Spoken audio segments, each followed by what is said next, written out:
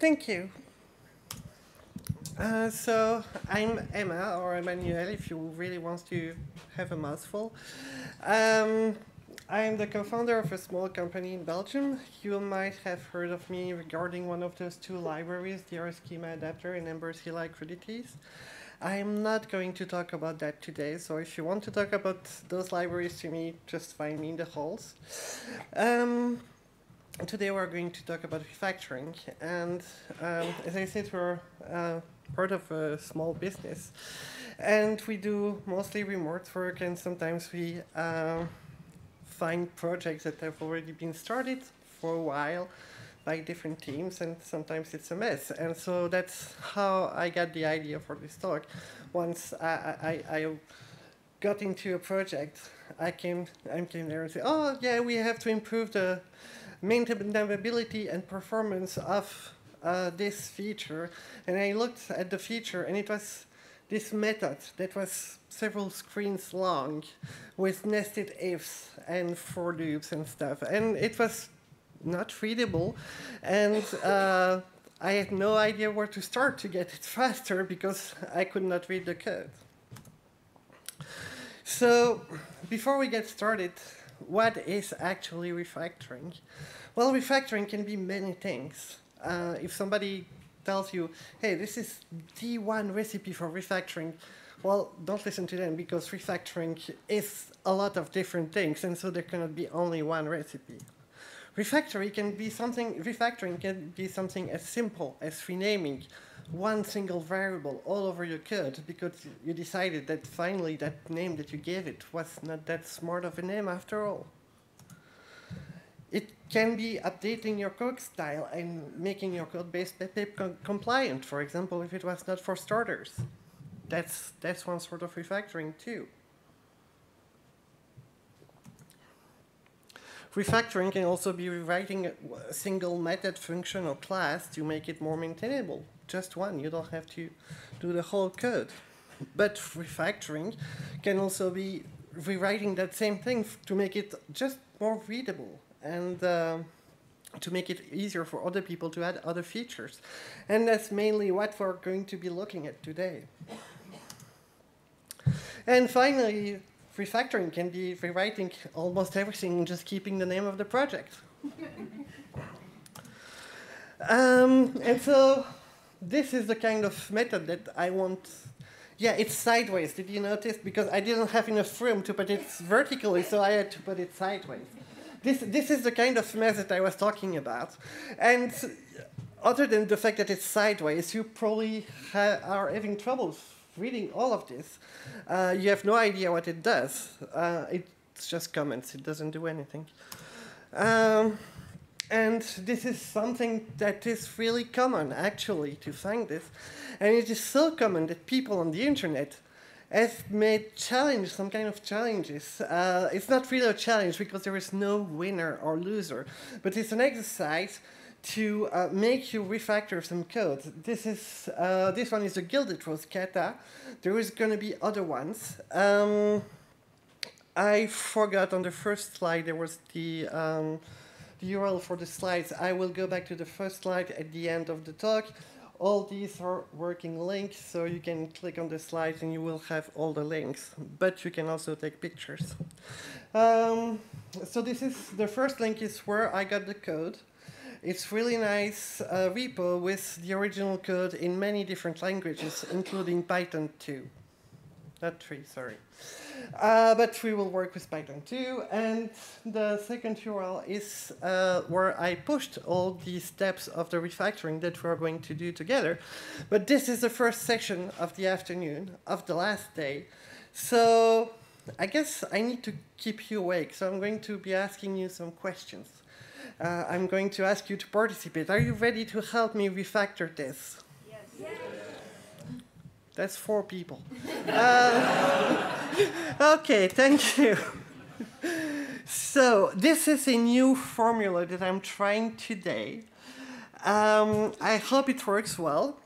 First of all, so we're going to read the requirements of this refactoring, because we're new in the company. It looked fine. We got a nice contract, but it's our first day on the team. So here's the assignment, and I'm going to read it with you. Hi, and welcome to the team Gilded Rose.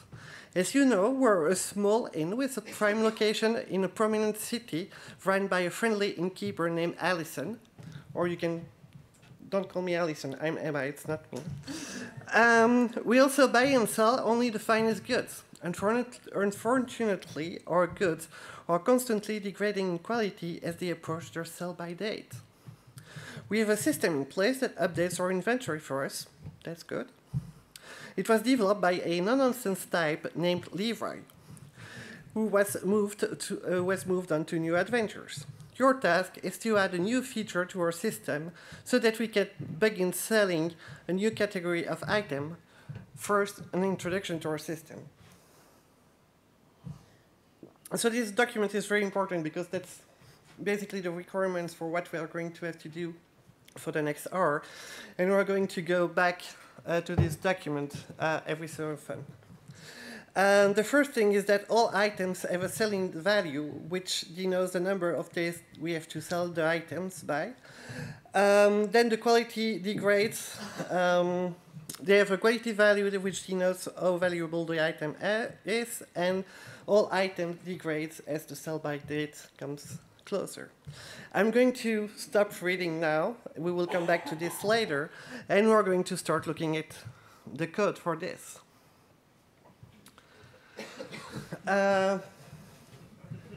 What do you think? Do you want to touch this? No? Are there tests? Yes, tests. Okay, that's a good start.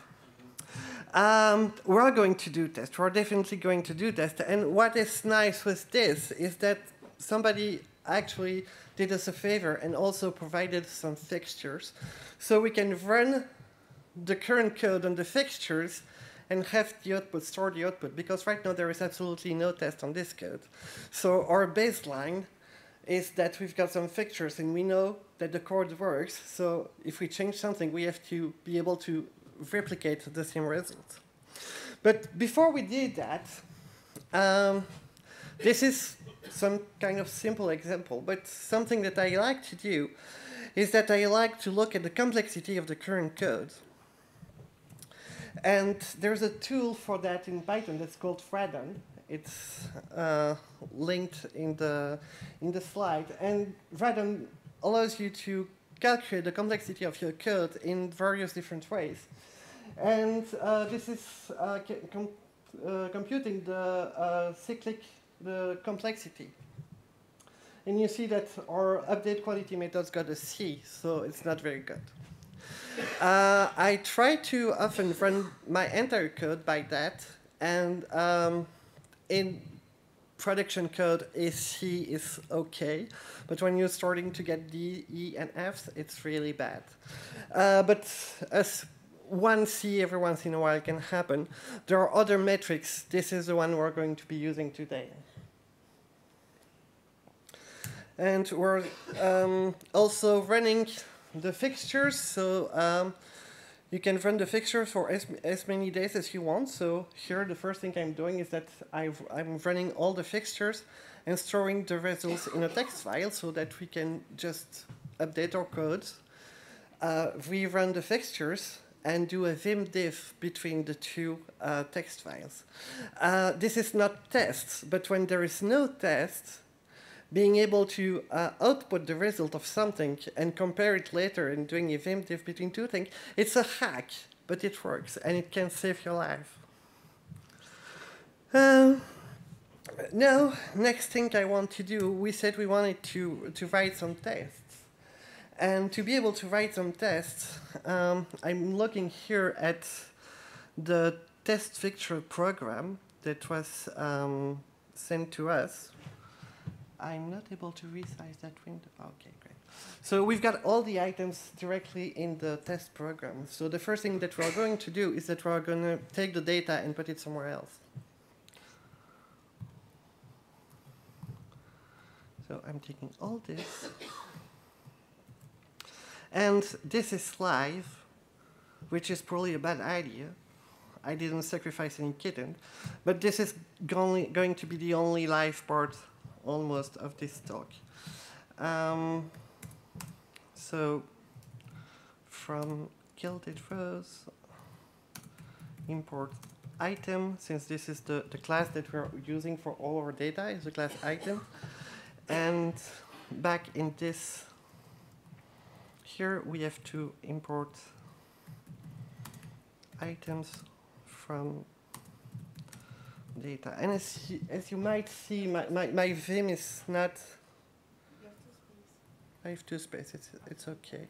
My Vim doesn't really like the code. It's not PEP compliant. That's okay, we don't care for now.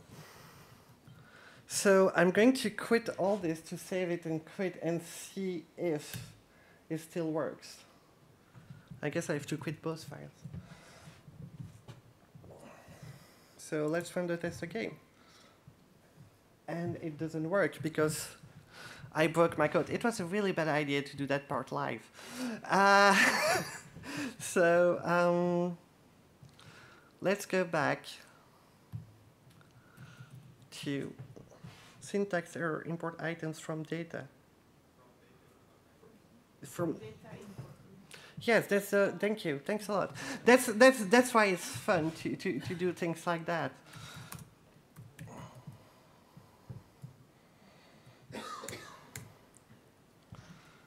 And it's not the right file. And the fun thing is that I don't know why, but I don't see the last line of text on my screen right now. And who could guess what language I've been programming in for the past few days? JavaScript, thank you.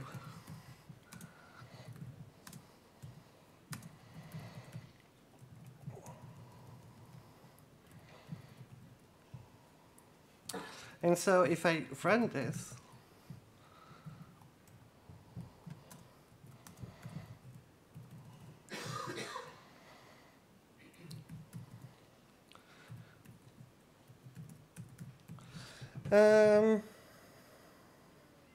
syntax error word expected. Okay, let's just trust me. We got the same results because now I'm going to check out the next. I have two Pythons. Yes, let's not worry because if we do, we're going to run overtime. I'm going to just check out the next revision because I did plan this. I did plan that my coding was going to be awful when I was live. So everything is in a repo. What I'm going to do now is basically I'm going to go and check out the next revision each time.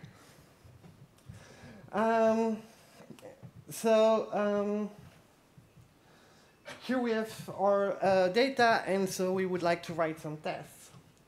The first thing that we want to do, since if we go back to our description, we're going to be able to see that once the cell date is passed, the item degrades twice as fast. For certain items, the rate is different, and so on and so on. So the first thing I want to do is that I want to write a few test helpers that will allow me to get the different items that I need to be able to test their behaviors. So back to my test, here you can see that I've already written some code. This one is going to work.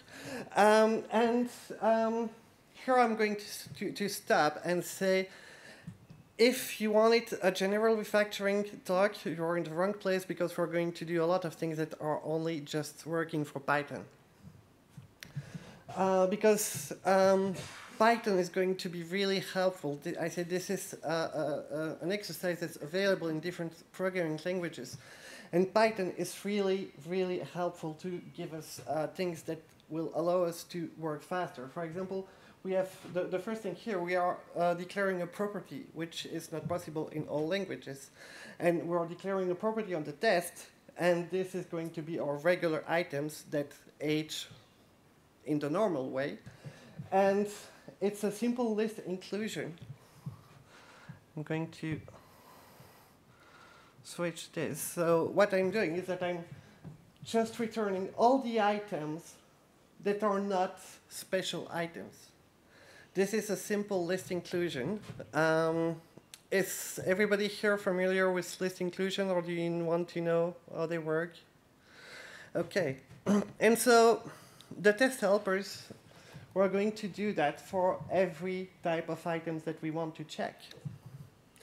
And what we want to check is that the quality increases or decreases as we are told it should do. So we're also writing a few other helper functions that are going to compare the original quality or the original selling date and give us the list back. This is some helpers. And then once we have that, we can start writing our actual tests. Maybe something that was not clear is that we have all the items on the side, and as you can see, the only way that we can identify which item is what is by their name, so it's rather simple. We just have to parse the first word of the name of the item. So is everybody ready to go on? Yes, 3 people, I lost one. Okay. So the next thing is that we're going to start actually writing tests. And we're going to test that the quality of regular items actually decreases. So as you might have noticed, and as some people have said in the audience, testing is going to be the main thing that we're going to do before we're able to refactor. So that's about half of the code that we have to write. And I'm not going to explain all the testing details. If you want me to explain, I'm going to show them all. But if you want me to stop and explain one in more details, please raise your hand or shout or do something, because I cannot spend all my time explaining the test, or this is going to be very, very, very boring for everyone. So we've got our first test and it passes. Do we still have the video on the side there? Okay, great. So we've got our first test and it passes. This is the road to progress. Next thing to do is to test that quality degrades, but also the sell-by date degrades. It's almost exactly the same test.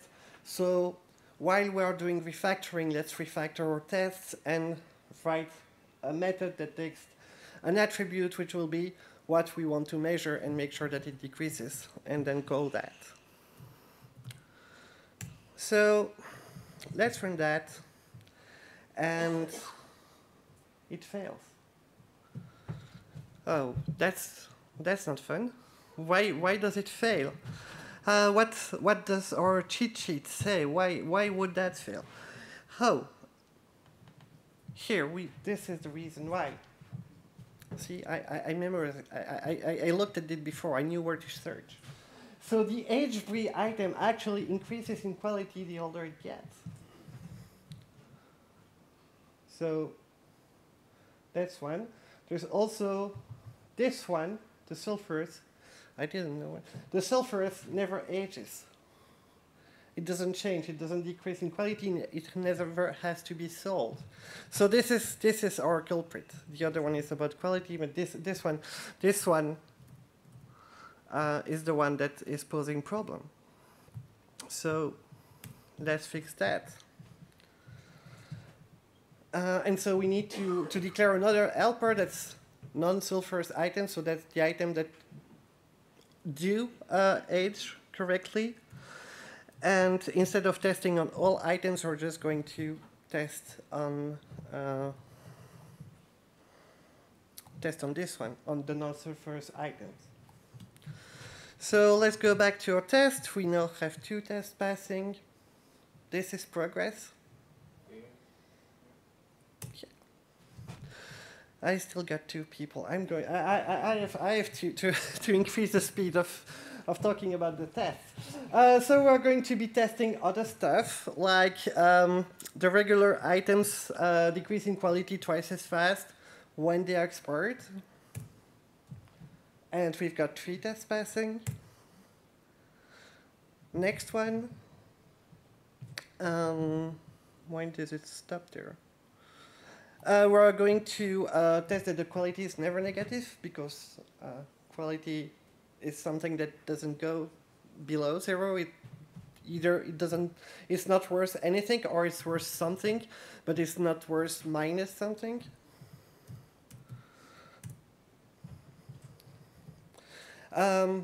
French cheese. Who likes French cheese?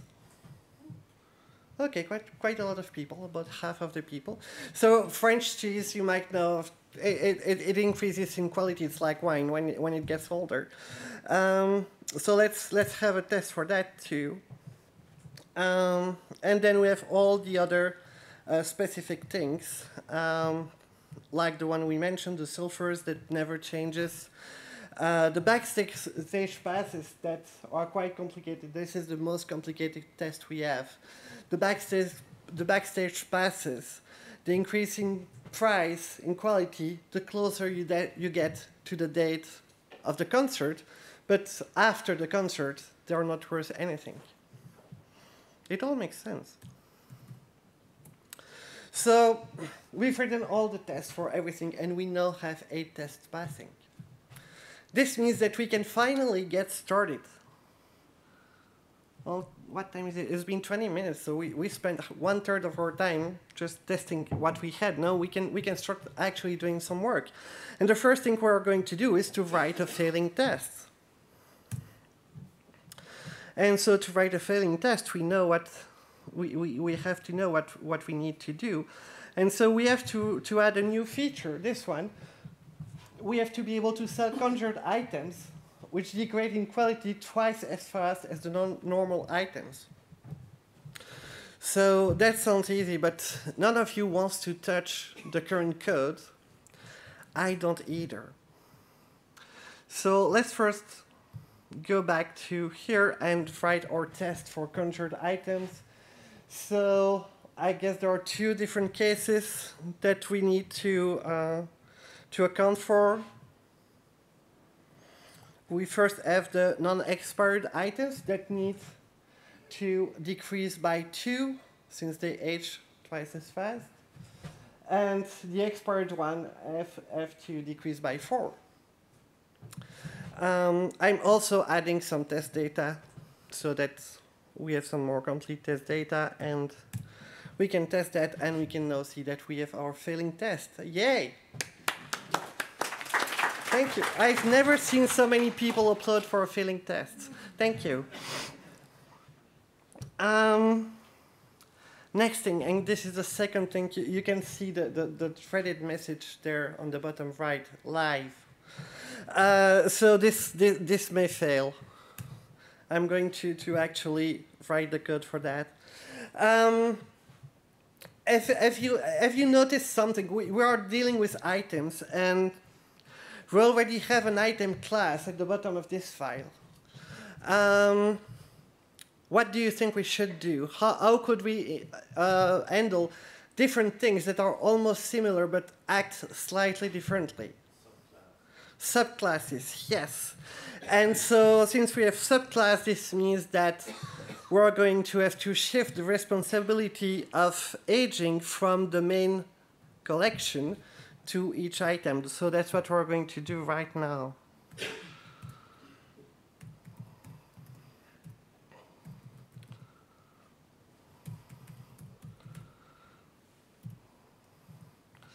And I could very much delete all this code. I should at some point, but what I'm going to do for now is that I'm going to comment it out just in case there's something that goes awfully wrong and I have to take a look at it.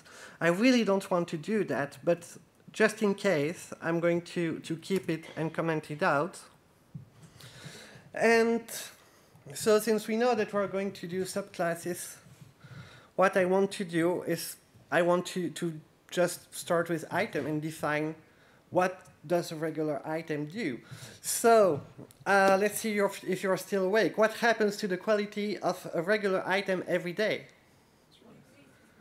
Decreases by 1. So def update quality self.quality minus equal 1. What happens to the selling date? Yeah, it decreases by 1. Selling, yes. Selling, sell by, it's so self.sell in minus equals 1. Okay, so that's for regular items, and we're going to start with that. And it should probably still, a few of our tests should probably still pass, but most likely not all of them. So let's see what happens. We have 6 failures. 6 failures out of 9. That's 1/3 of our tests passing. It's still good. I'm sorry, I cannot hear you. Okay.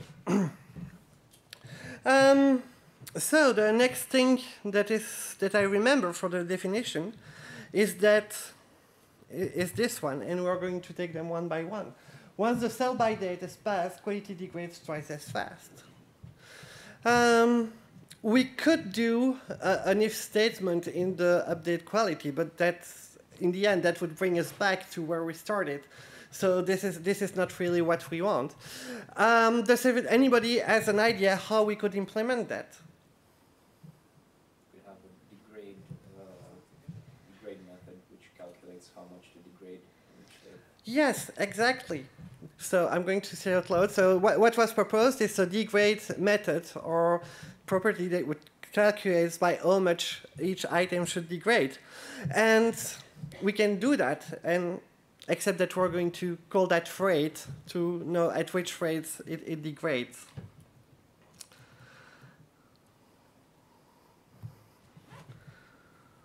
So this here, we have a property rate now, and if the selling date is less than 0, then the rate is 2, otherwise the rate is 1.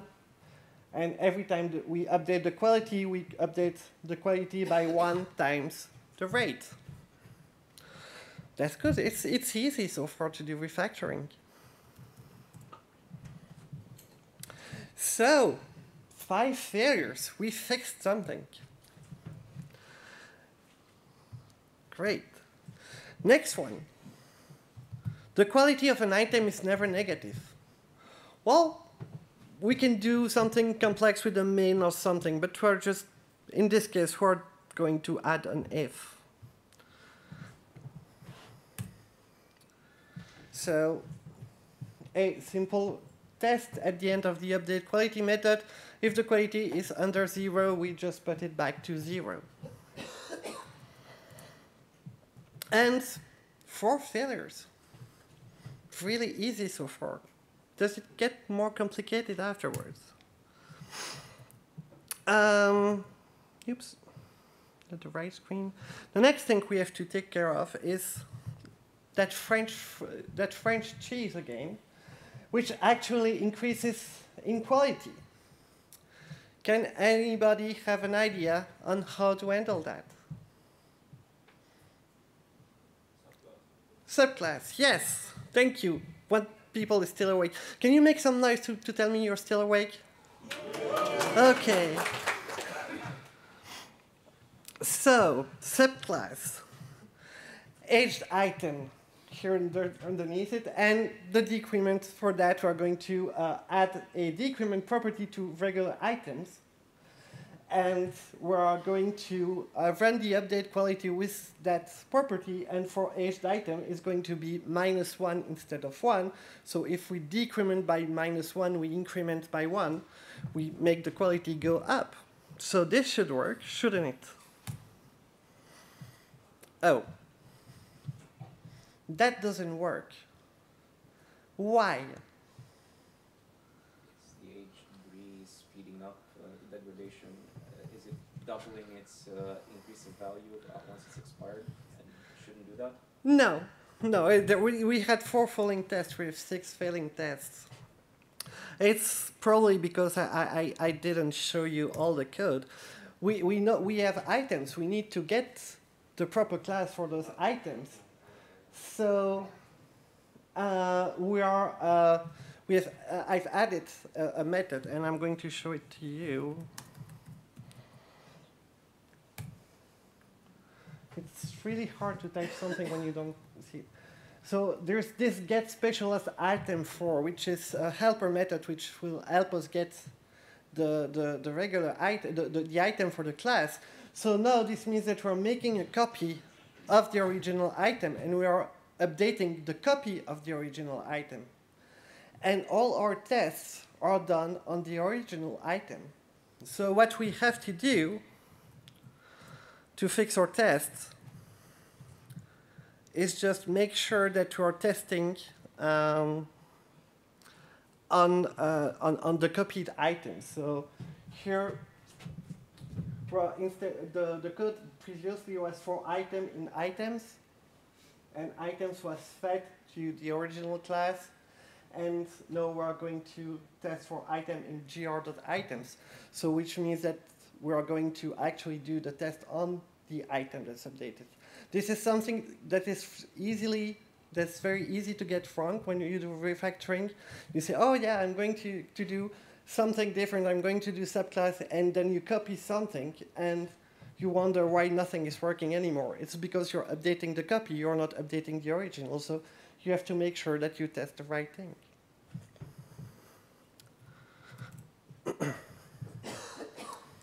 So we're back to 4 failures. Okay, we're back to 4 failures. That's the problem, because we had 4 failures and we were trying to fix something. What else is wrong? Well, I could ask you, but I'm going to show you. It's easier. Here we have the test for quality of aged items that was failing, and now we still have 4 failures, but the third test that fails is that the quality is never over 50. So we actually solved the problem, but we created another one.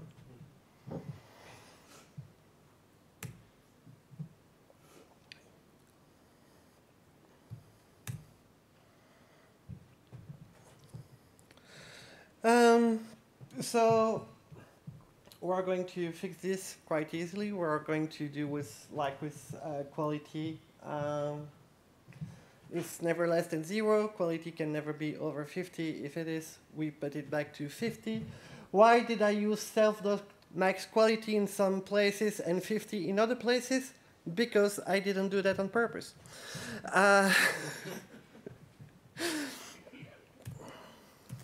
But so does that solve anything? Yes, it solves it. We are now down to 3 failures. We're making huge progress.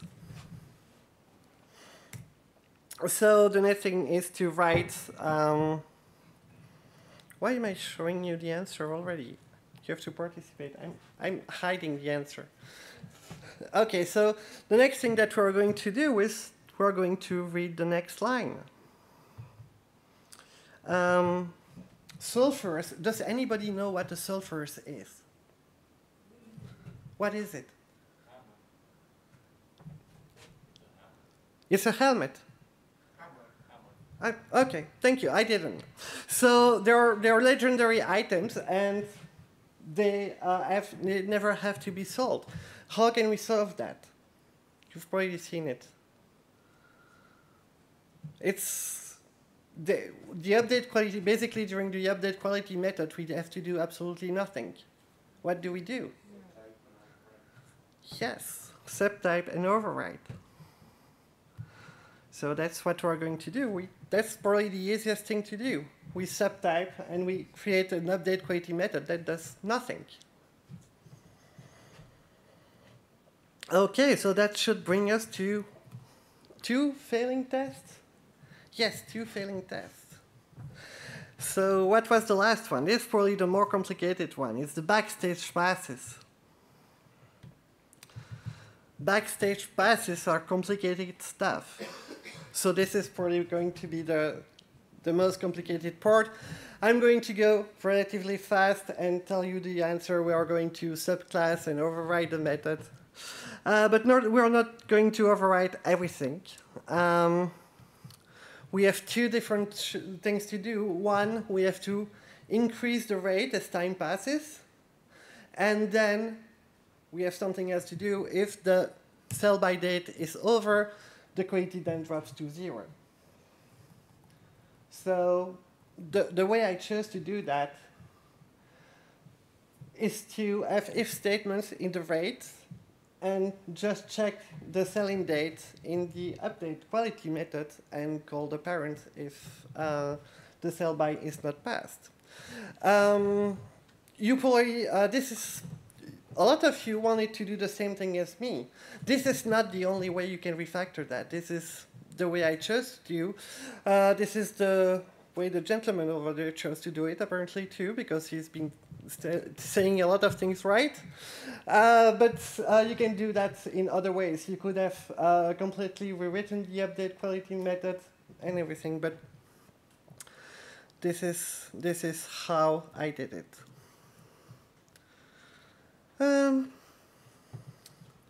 So now do you remember at the beginning we said that we had, okay, so no, we only have one failure. We're back at the beginning. We now can start working. And do you remember that we said that we had text fixtures? So now it's a good time to check the fixture output and see if we have the same thing. We don't have the same thing,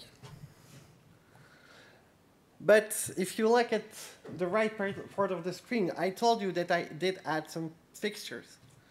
So the only differences between the two files are the fixtures, the 3 additional fixtures that I added. So this means that this worked. Great. Now I'm going to ask you again, now that we've done a lot of the work, how can we implement the last feature?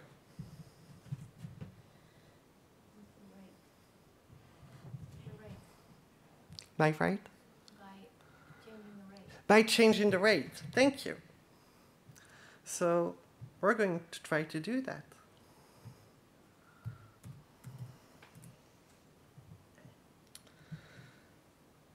Okay.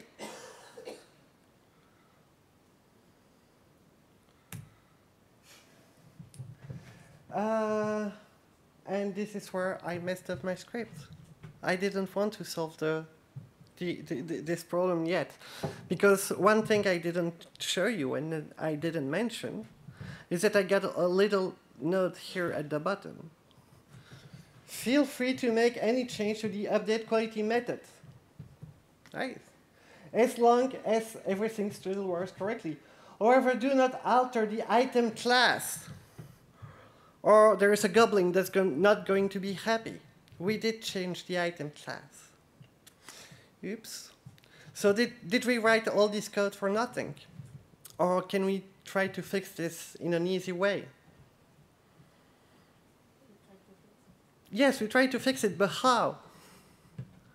Okay, so here in Python, there's something that's, there's a design pattern that's quite easy to implement. It's called the proxy pattern.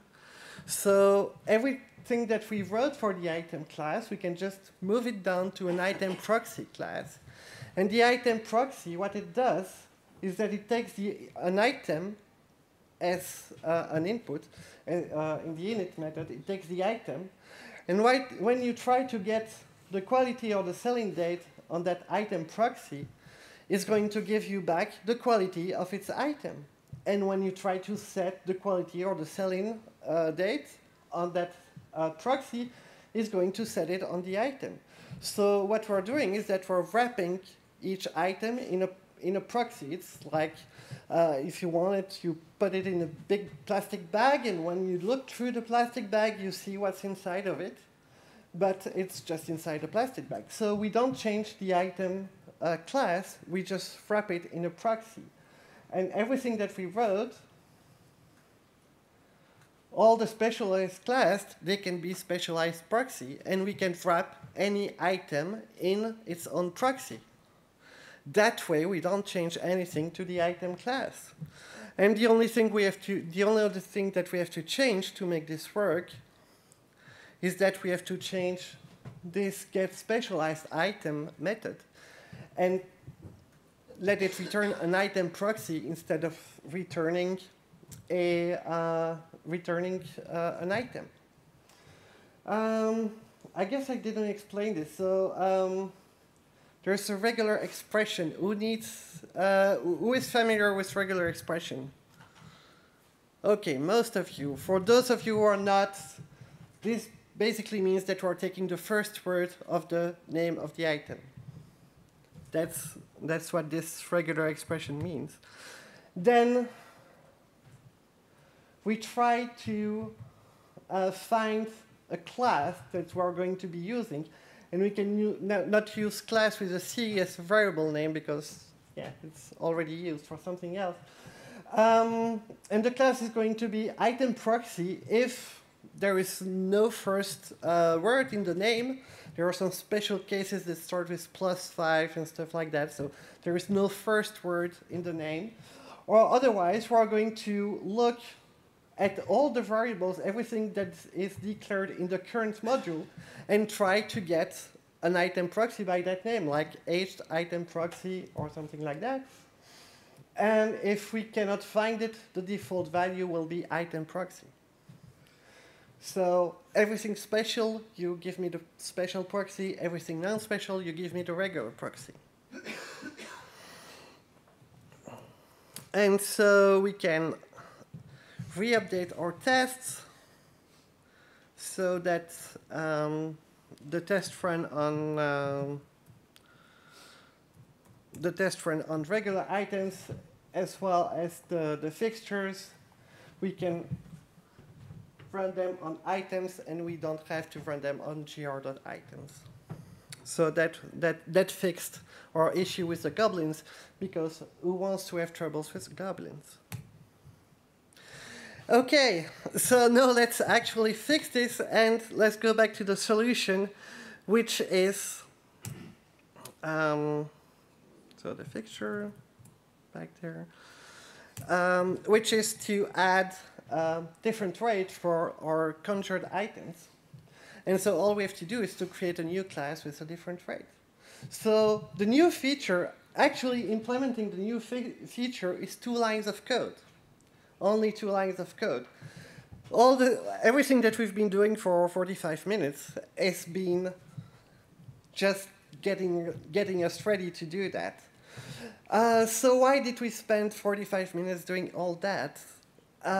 Because we're going to keep working for that and nobody here wanted to touch that code. No, we did spend 45 minutes, which we would probably have spent to read what the method was doing and try to understand it. But now we have some clean code, and know that we have to make a change. It's only 2 lines. And just to make sure, everything passes, the 9 tests pass. And finally, I'm a bit curious. You remember at the beginning, I ran the complexity test. So we get something that are a bit complex. We are getting a specialized class. We have a method for that. What is the complexity of the new code? A everywhere. So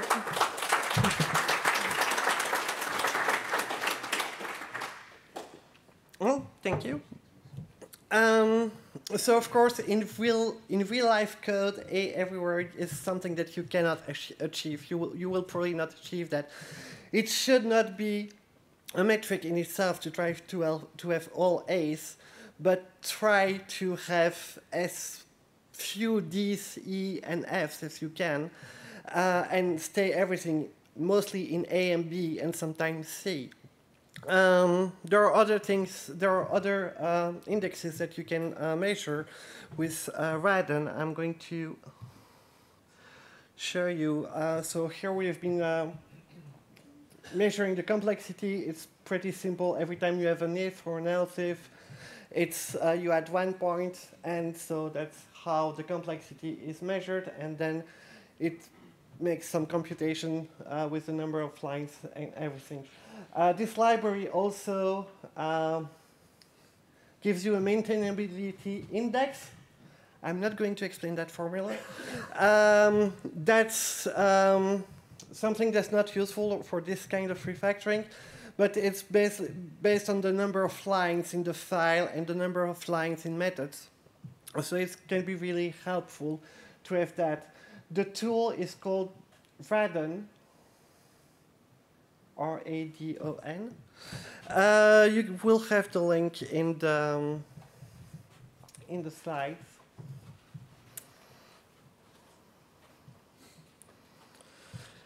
And just to make sure, we can take a look at the side by side. We have a lot more items on the new code, but every new item is very simple. So now you see it side by side. And that's about it. So I was a bit fast. So we have time for questions.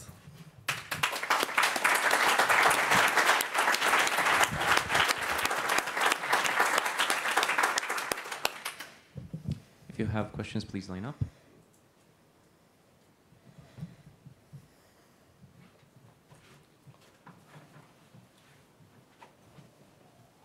So, thank you. That was an example where you have like a really clear specification from the client. But what strategies do you use in order to get the specification out of the initial mess? Okay, that's a very good question. The answer is it depends. If you have something that you trust in the organization, that you can go ask questions, you can go try to find this information. If all you have is a bunch of documents, you're better off trying to read the actual code, the current code, trying to understand it, and the parts that you don't understand, don't spend too much time trying to understand it. In this case, we had some fixtures. You probably have, in whatever context this is, you probably have some data, and you can just run the existing code on the existing data, see how it behaves, and try to guess the specification from that. Depending on your organization, there is somebody who should know these things, and who you can ask. Maybe it's not somebody you trust, but somebody from the business side. If you're in a large company, you're in the IT department, you're told to do that, you don't have all the specifications because someone left. Well, this is for the sales department. Get up, go to the sales department, find the person who's using this thing, and ask them, how is this supposed to work? There is no miracle recipe. It really depends on where you work, in which context. But there is always at least somebody that has a vague idea of how it works. Either it's the final user, either it's your client that you might not be supposed to talk directly. You are supposed to talk to your manager. Don't call them, send them an email or something, but try to get in touch with the person who actually needs to use that code. Hello. I have a question related to the business side of the justifications. So obviously, as an engineer, we wanted to always have the clean code. And then if you go to the client and look at the code, your whole code need to be rewritten and refactored. So how do you handle that pressure, like business pressure? Say, you pay me the money, suppose I just add one feature. However, in the end, you said like this, every code need to be changed, and then they say, I hire you just for adding one line, but in the end you change everything and takes that long time, and then. Once again, it depends. In the example that I gave at the beginning of the talk, the client hired me to make things more maintainable and faster. So rewriting is part of my job. When it is not explicitly part of your job, it's hard to justify that you spend three-fourths of your time refactoring something instead of actually working on the new feature. You don't have to rewrite the whole code of the client. Here, this was the whole code of the client. We rewrote almost everything. But most of the time, your feature, the feature that you're going to have to implement, is probably going to be one small portion, is going to involve one small portion of the code of the client. So the best way to go about it, and once again, it also depends on the client and they understand the need to have clean code and stuff. If they don't understand, just refactor as you need to. So you're writing a new feature, you really don't understand that method, refactor the little part that you don't understand, create the feature, and day by day, the code will get cleaner. That's usually how I do it when the client really doesn't want to hear anything. In my experience, and no, this is my experience, and it is different everywhere, but most clients, most end clients seem to be more and more aware that they need to have maintainable code. So it's easier now to tell the client that, hey, I'm going to do a little bit of maintenance on your code than it was maybe 5 years ago. Yeah, thank you. You're welcome. Yes.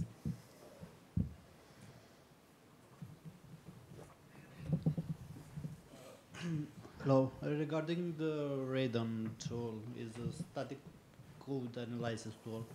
I'm using SonarCube for my projects.